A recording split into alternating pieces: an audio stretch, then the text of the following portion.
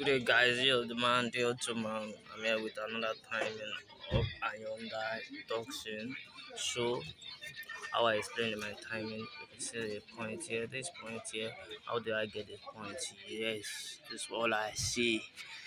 The number one and number one piston, and number four and number one piston will be fully up. When they are fully up, so this where you get the point here for the timing. Sure. Yes. After putting my cylinder on top, so after telling you how this point go, yeah, this point here. After the point, how I told you that the number one and number four cylinder will be fully up. So I've put in my cylinder. The camshaft is on the top.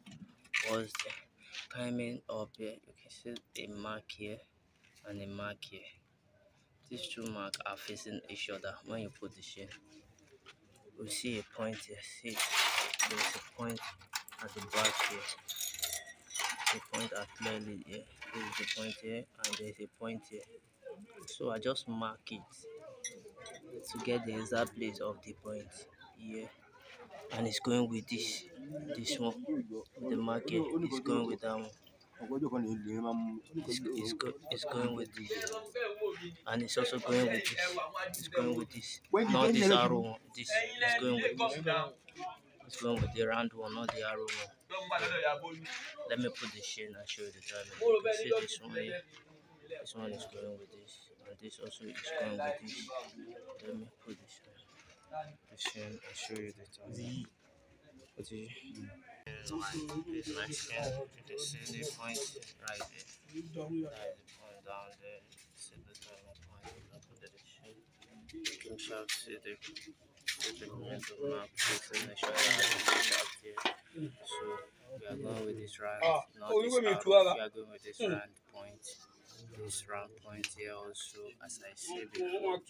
Yes. This is corresponding with the shell. If you adjust that here, put your adjuster, step adjust, just press it and put it inside. So, now going with this one. No, put anything to it. So you are going with this here. See this here at the back, at the exhaust. You are going with this, and this also here. These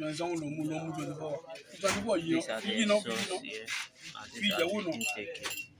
So I lose my number one plug at the end. 27.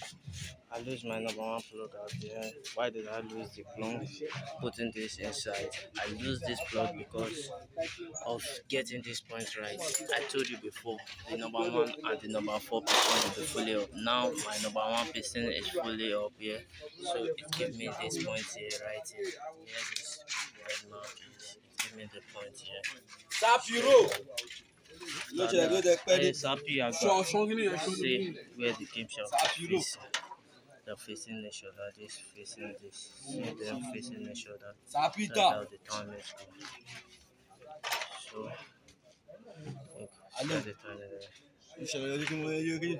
Like and subscribe to my YouTube channel for more videos. Thanks.